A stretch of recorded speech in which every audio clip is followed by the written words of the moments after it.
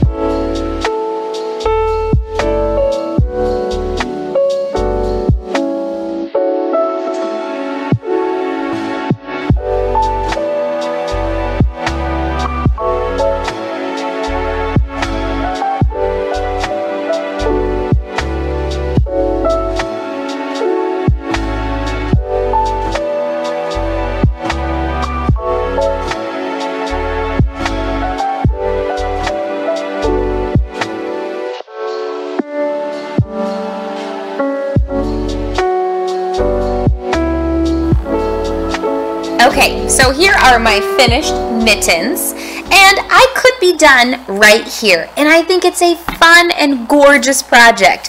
But if you would like to continue on and try something different, here are some extra ideas that you could do.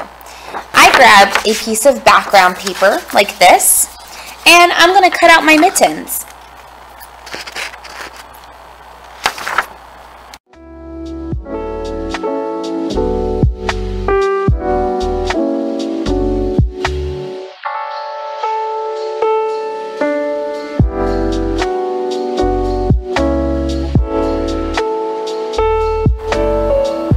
Okay, so now that my mittens are cut out, I'm going to glue them down. When you're gluing, you don't want to use too much, but you also want to make sure that you're getting the edges glued down so those don't come up either. Press it down nice and firmly. And the other side. Going as close to the edge as I can. Just like that. Glue it here. And that's one extra thing that you could do. Another extra thing would be to use some cotton balls. We have talked a lot about texture in art, and we know that there are two kinds of texture, real texture and implied texture. Some implied texture that I used in this piece of art is the ribbing of the gloves around the edge right here, right? It looks like it would feel bumpy if I could touch it, but I can also add some actual texture, something I can actually touch and feel with cotton balls. So I have a couple here. I can kind of pull them apart a little bit, not too much, but just enough to make them nice and fluffy. And I can add that texture right here at the bottom. Add lots of glue so it doesn't come up later when you're least expecting it. Pressing down nice and firmly. Just like that.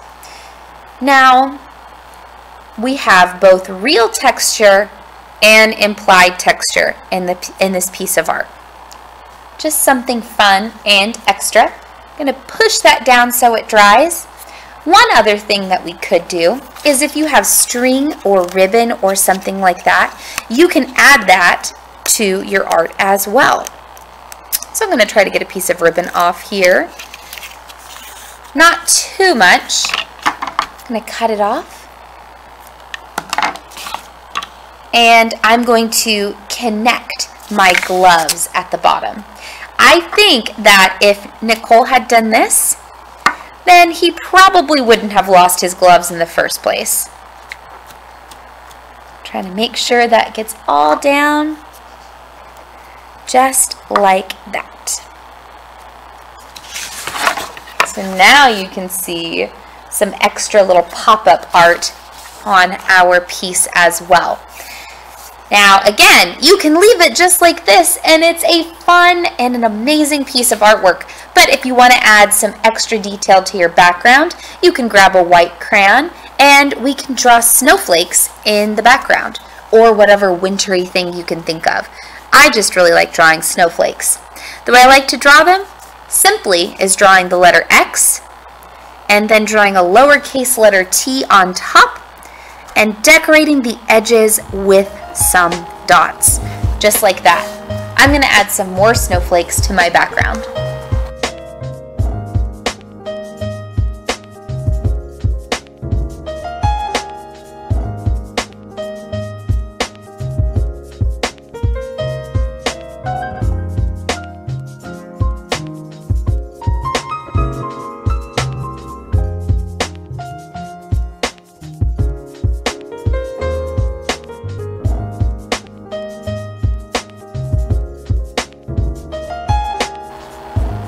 And there you have it, my friends, a finished piece of artwork that celebrates not only Jan Brett's The Mitten, but just the best season in general, which is winter. I hope you enjoyed this project, no matter what you added to it. I think it's going to look absolutely wonderful, and I cannot wait to see the amazing things you create. But I will see you next time. Bye-bye.